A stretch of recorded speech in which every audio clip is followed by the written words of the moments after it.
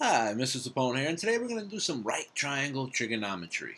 And we have a word up at the top left called SOHCAHTOA, Chief SOHCAHTOA. This is a really good mnemonic for remembering sine, cosine, and tangent functions. If you've never seen these before, some of this will be new, but on your calculators you have hopefully you can see that, the sine, the cosine, and the tangent functions. These are very, very, very important in physics, and we're going to see what they mean. So right here we have a triangle, a right triangle. There's a 90-degree angle inside. That's what that means. We know that all angles add up to 180 degrees in a triangle from geometry, and we know that the hypotenuse is always opposite the right angle. So this is our hypotenuse. And you probably know Pythagorean theorem. A squared plus b squared equals c squared. In this case, r is our c squared. And this would be side A, side B. So a squared plus b squared equals c squared, or x squared plus y squared equals r squared, using the nomenclature that we have set in place here. So we're going to look at SOHCAHTOA now, sine, the sine of theta. Theta is an angle. This is a Greek letter, and it simply means angle. The sine of this angle equals the opposite side over the hypotenuse. So, opposite over hypotenuse. The opposite side in this case is directly across from it. It's the y. The hypotenuse is across from the right angle. It's r. So, sine of theta equals y divided by r. Easy enough. Cosine, the same thing. Cosine equals the adjacent side over the hypotenuse. So cosine equals adjacent side. This is the theta still. What's the adjacent side? Well, it's this side right here. It's adjacent to it. And the hypotenuse, again, is always going to be r.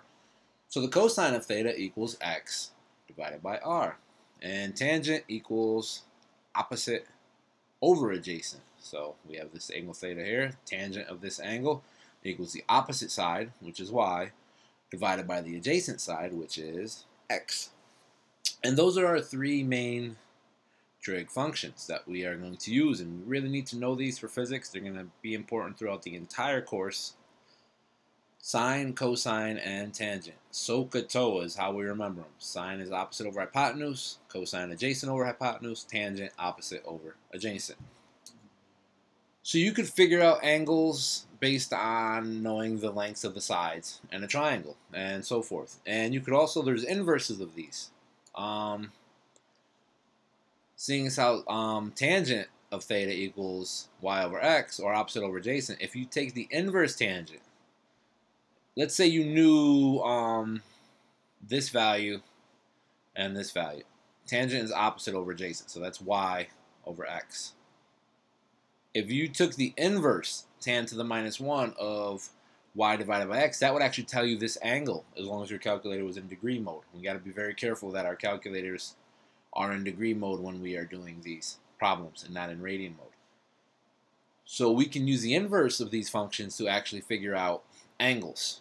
And those inverses are right there in your calculator as well. Sine is the same thing. Sine's the opposite over hypotenuse, so it's the inverse of it to get theta, and the inverse of cosine to get the theta as well. So we can use these formulas, these trig functions, to basically figure out a whole bunch of information about triangles, and we're going to need that when we're doing forces and vectors and components of weight, components of speed, and all sorts of stuff in physics class. So let's just do a few problems, see if we got it down. What is the hypotenuse? So I want to know what this is, this side right here. What is my hypotenuse? And what do I know? Well, I know this angle theta. They gave me an angle. It's 22 degrees. I could figure out this angle too, because I know this is 90, and these got to add up to 180. But what do I know in respect to theta? I know the opposite side, right? So I have two formulas down here that have an opposite in them. Sine is opposite over hypotenuse. Tangent is opposite over adjacent. That doesn't help me because I don't know the adjacent side, and it's not going to help me solve for the hypotenuse. So I want to use the sine function here. Sine theta, sine 22, equals the opposite side, 5, divided by the hypotenuse. And all you got to do is solve this in your calculator. And of course, you got to bring the h up and bring the sign down. Little arithmetic. If we rearrange this to get h by itself in the numerator, and now you just put this in your calculator. 5 divided by and the sine of 22. Just make sure your calculator is in degree mode, and it turns out that this is 13.3 side length. So that's all we have to do with these. Another problem, what is the hypotenuse? Same angle, same side. Theta is 22 degrees. This time we know the adjacent side. We don't know the opposite side, and we want to figure out h. So these two formulas have h's in them. I got to use one of these, but I don't know the opposite side, so I can't use sine. And this, of course, doesn't have h, which I'm trying to solve for, so that's no good to me. So I'm going to use cosine. Cosine theta equals the adjacent side divided by the hypotenuse, and I'm going to plug in my numbers. Cosine 22 equals 5 over h. I'm going to rearrange it just like I did the sine function. H equals 5 divided by the cosine of 22 degrees, or 5.4. Please put these in your calculator. Make sure you get the same answer. If you do not, then I'm guessing your calculator is in radian mode and not degree mode. I'm going to have to fix that. In this case, we got a little bit more. What is theta? What is the hypotenuse? Some of you might be tempted to just go a squared. For hypotenuse, use Pythagorean theorem. 7 squared plus 5 squared equals h squared. Right? And then you take the square root of both sides. So h equals this right here, 49 plus 25, the square root of that, yada yada.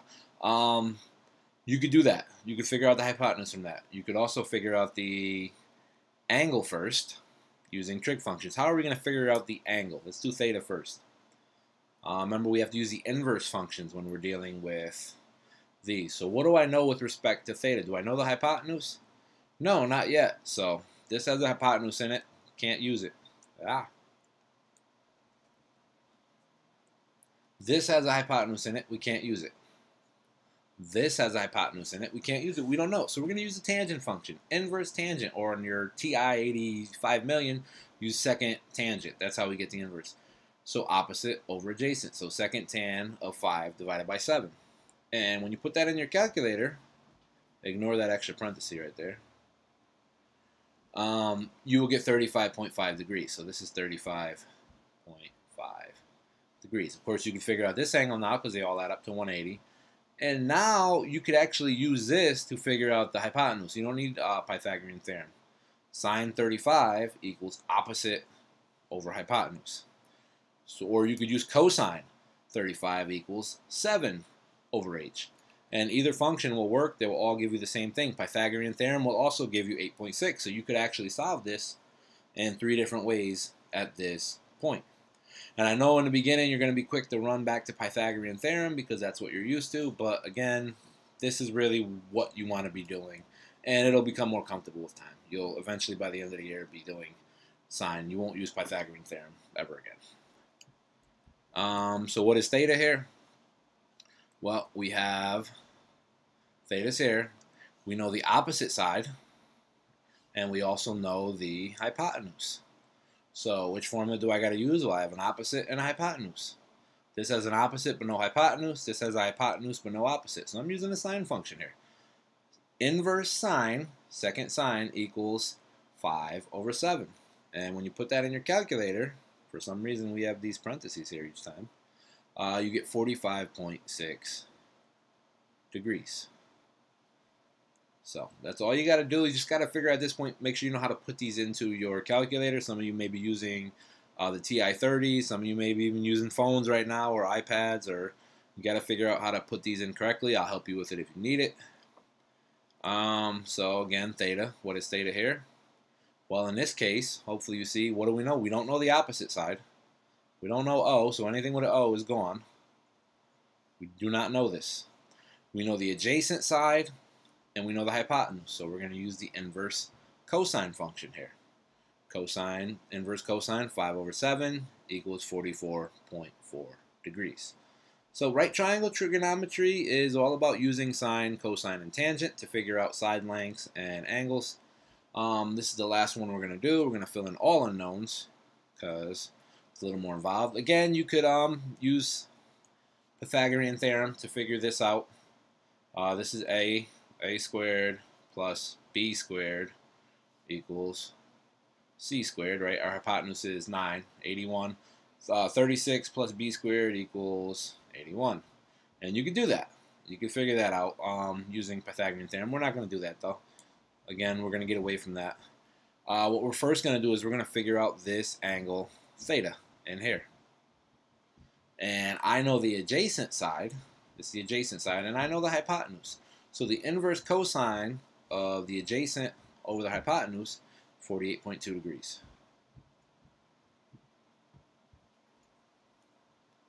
And we don't even need to write that in there because it's there nice and neat. Now we're going to figure out the other angle. And all you really got to know is all three of these angles. This angle plus this 90-degree angle plus this angle, x, whatever it is, got to add up to 180. Or these two angles right here must add up to 90 degrees. So this angle is the difference from 90 degrees. 90 minus 48.2, this is 41.8 degrees. And that's just simple. All angles add up to 180. The only thing left we have to figure out is this side over here, and there's a whole bunch of ways we could do it. You could actually start using this angle now. Sine of this angle, or tangent of this angle equals opposite over adjacent. Or you could use any angle you want in here at this point now. Don't use the right angle now. But sine of this angle, sine 48.2, equals the opposite side over the hypotenuse. Or you could do cosine equals adjacent. Or not, actually, no, you can use that. But you want to figure out this side right here. So we do need to use the sine function here if we're working with this angle. Or if we were working with this angle, we'd want to use the cosine function. And I believe we could also use tangent here. Tangent equals opposite over adjacent. So that's also an availability to us. But there's many different ways you can solve this. I'm just going to stick with this angle here because this is the one we've been using. Sine of 48.2 equals x, or opposite if you want. I'm going to call that an O or an x, whatever you want, over 9. And you multiply, bring the 9 up. 9 times the sine of 48.2 is going to equal 6.7 degrees. So Chief SOHCAHTOA, that's what we got to remember. Sine is opposite over hypotenuse, so cosine is adjacent over hypotenuse, SOHCAHTOA, tangents opposite over adjacent. And we just use the inverse of these to get the angle. If you can remember that, you should be all right for a lot of what we're going to do. This is Mrs. Apone. Hopefully that's helpful.